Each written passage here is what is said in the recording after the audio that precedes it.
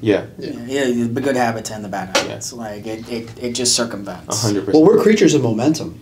100%. It might be hard to start, but it's so much easier to do it a second time. Yeah. It's so much easier to do it a third 100%. time. You do it today, you're going to be in such a better position to do it again tomorrow. Yeah. And that could work. That's a double-edged sword.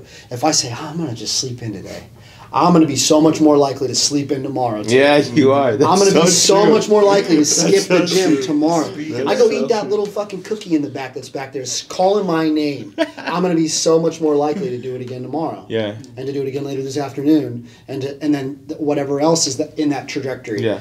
Momentum is everything. So when you feel that motivation take over your body and give you chills. Yeah. When you feel that motivation, you start right away. And you don't overcommit yourself. You just do a couple things that are heading you in the right direction, and you try to keep the momentum. That's the most important thing, because we are creatures of momentum. I'm not in disagreement with anything he just said, but he has no idea the powerful choleric that just came out of him. Yeah. That's just like nothing matters. Stuff it all down. Emotional trauma doesn't exist. Yeah. Just fucking do it. Well, not that I do. I'll be honest with you. You know, I have been. My family will call me out for it sometimes. I lack empathy. I've called you out on it a couple times. I've been told I lack empathy, and I love people and I feel for people, and but I've just been so inundated with bullshit from people.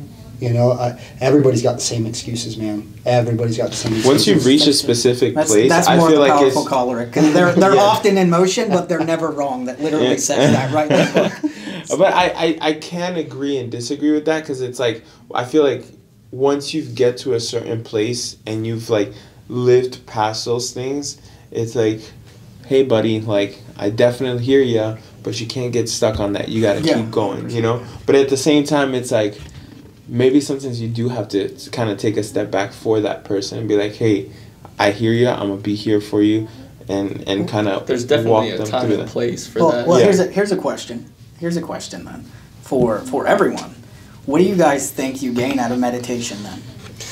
God, I love meditation. I think you have to meditate to gain something. What do you mean? I love meditation. So that's another thing that I want to say. You mean like prayer? Like praying?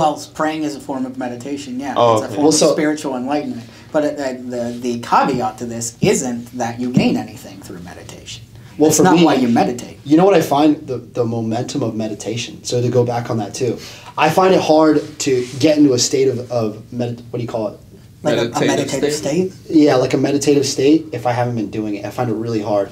But if I spend 15, 20 minutes, like, shut everything off around me, like breathe, kind of clear my mind, and I can get into meditation like that.